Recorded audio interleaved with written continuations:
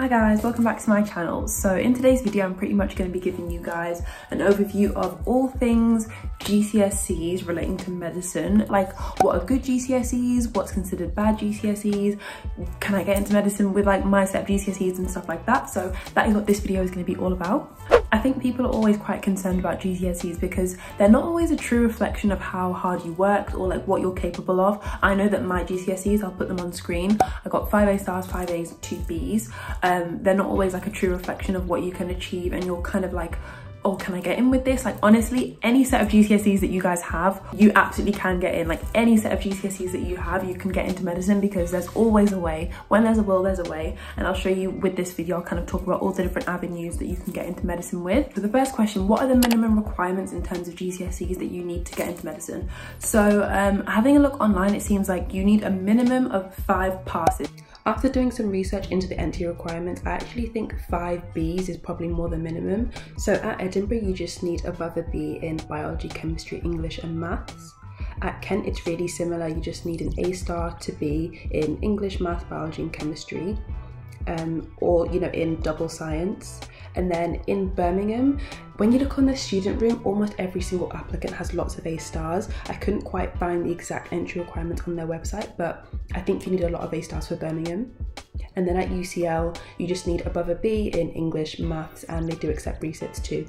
And then the next question, what are good GCSEs for medicine? So the better your grades are, the better, the more options you have. Just try and get the best results that you can because it will open up so many doors of where you can apply. I'd say that my GCSEs were average. I don't really know. There's no statistics. There's nowhere to find like information. What are the average medical applicants' grades? I think 5 A stars is an average set, but that's literally just my guess. The best thing that you can do, the best resource I've seen to compare your like GCSEs and see if they'll be good or not, is this thing called the medical school comparison tool. I wish I used this properly like when I was applying, but basically you can select 4 different medical schools and you can like compare every single part of the application. You can compare GCSEs, UCAT, interview, BMAT, everything. You can even compare like tuition fees. Obviously everywhere it's like 9k unless you're international. It even has like where you email them if you have more questions. It's really good. Like, definitely use it. So yeah, that question in terms of can I get into medicine with bad GCSEs, absolutely you can. I'm actually going to touch on 4 different things that are available to try and help people with like bad GCSEs. So the first one is widening participation. I've actually made a whole entire video about this. I haven't edited the video yet, but I'm gonna put it here when I eventually edit it. And that video is pretty much just full of different summer schools, opportunities, taster days, schemes, things available to help people with like a low income background, if you've got maybe bad GCSEs, if your parents didn't go to uni, if you come from just in an area or postcode that didn't have a lot of people go to uni, stuff like that. If you're in that criteria, then watch that video because there'll be so many different opportunities for you to get into medicine. So many of those schools that I mentioned in that video, they give you a guaranteed interview, some of them, if you complete the summer school or experience, or they'll give you a lower offer. So instead of 3 A's at A level, all you have to get is like ABB or AAB and stuff like that. The next thing that's available is foundation medicine degrees. So you guys might have come across this before, but it's pretty much just if you really didn't get a good set of GCSEs, then this type of medicine course is made for you guys because it's made for people that didn't get a good set of GCSEs. Yeah, so med schools like Aberdeen, Bristol, Cardiff, Dundee, Edge Hill, Hull, York, Kiel, and there's so many more. Oh, there's literally loads. Oh my god, I didn't know there was that many.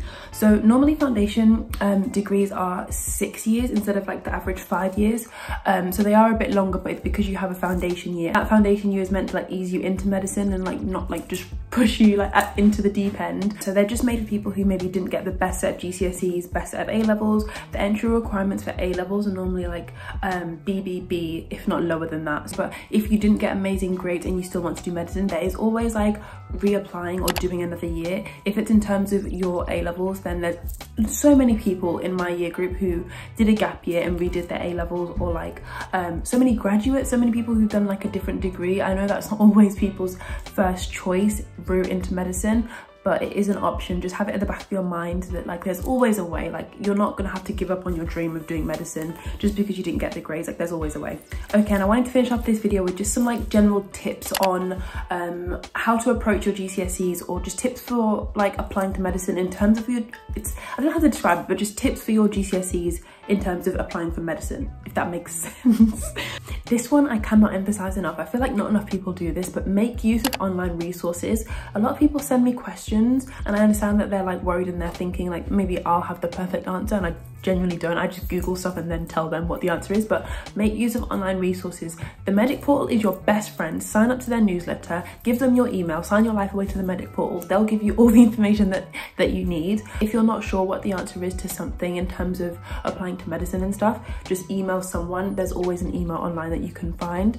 That medical school comparison tool that I mentioned earlier has emails for every single medical school, so it doesn't matter where you have a question for. Okay, last but not least, start looking at online work experience. So with COVID, I don't know when things are going to be back to normal in terms of work experience. I don't know if they already are or if it hasn't happened yet, but there are so many different options for online work experience. Brighton Sussex Medical School has a really good online work experience thingy that I've heard. I've spoken to a couple of people who've used it and they've said it's good. Also, there's one called Observe GP. I've heard that's good as well. But there is a website, I found a website that has actually like a list of like loads and loads of online work experiences. So I'll put a link to that as well.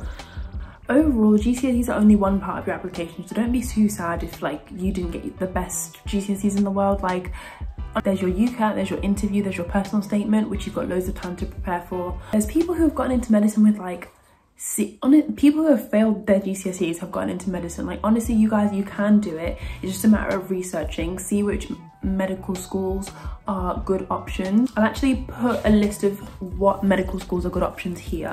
It changes every single year, so this is correct as of 2021, but 2022 it could change, 2023 it could change as well. And as I mentioned earlier, if you are someone in, you know, the category of low income background or parents didn't go to uni, honestly, Widening Participation, summer schools, those sorts of things, they are your best friend because they're made for you guys. So if you can do your research on them, apply to those as soon as you can. A lot of summer schools and stuff like that, and like Widening Participation applies to year 12s. So this might be a bit early for GCSEs, but if you're a year 12 watching this, definitely start looking into that, because that could help you get into medicine with a lower offer or a guaranteed interview. So definitely look into that. But yeah, I think that's it for this video. I feel like I've missed something out.